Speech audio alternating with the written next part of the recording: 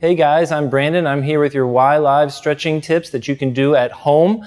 First one we're going to focus on. We have your shoulders, we have your chest, and we have your back. I'm going to show you 3 different stretches. First one, we're going to work on those shoulders. What I'm going to have you do is lay down on your side to get started. So, for your knees, make sure your knees are at a 90-degree angle and you're pulling your knees up towards your chest. From here, taking that lower arm, I want you to bring it up where your elbow is closer to your ear, and you're going to make a 90-degree angle with your elbow. From here, I'm going to take my opposite hand, place it on the back side of the hand that's on the floor. From there, slowly, nice and controlled, lower it towards the floor. Only go as low as your shoulders are going to allow. Nice and controlled as you go down towards the floor.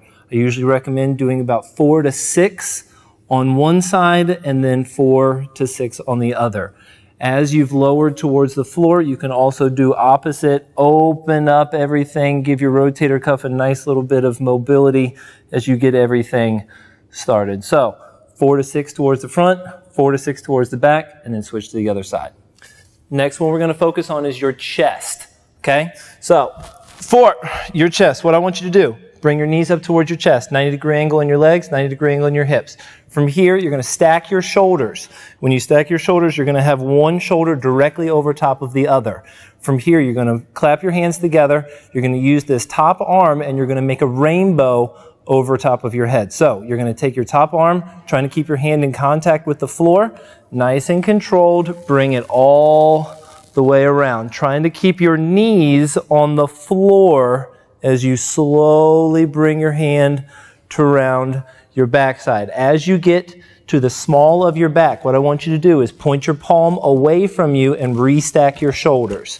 So, right shoulder over top of my left. From here, you're going to go back around the same way you came from.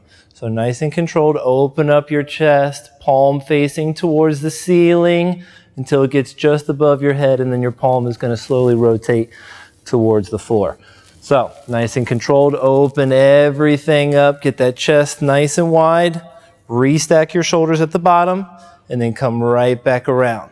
For those of us with shoulder issues, if you feel uncomfortable going overhead, what I want you to do is take your shoulders and open them up like a bow and arrow. So from here, slowly slide your fingertips up your arm, across your chest, open up your entire upper body, and then bring them back into the middle. So, nice and controlled, slowly slide up your arm over top, and then right back to the other side. Usually recommend about 4 to 6 on one side. When you're done, 4 to 6 using the opposite shoulder. The last one, we're going to work on your lats. Okay, that's this part underneath your shoulder blade. From here, what I want you to do is start with your knees a little bit wider than your shoulders and trying to bring your feet a little bit closer together.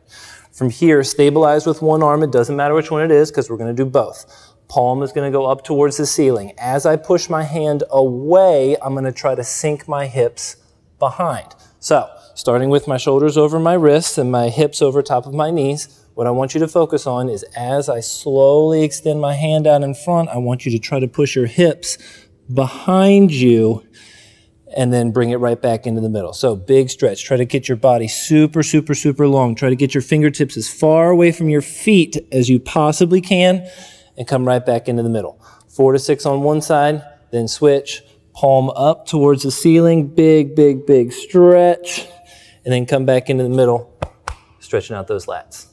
That's your stretching tips of the day. Make sure you go to ymcarichmond.org for more stretching tips and details, and then make sure you post your comments below. Let's see how everybody does. Thanks, and have a good one.